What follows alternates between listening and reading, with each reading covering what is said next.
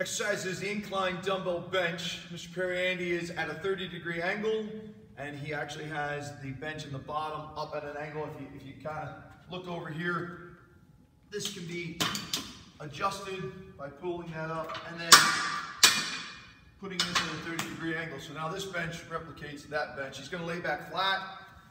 He's going to act just like he does with a regular bench, taking it down and going up. Spotter always is going to spot from the elbows. It hits the pecs, the anterior deltoid, and the triceps.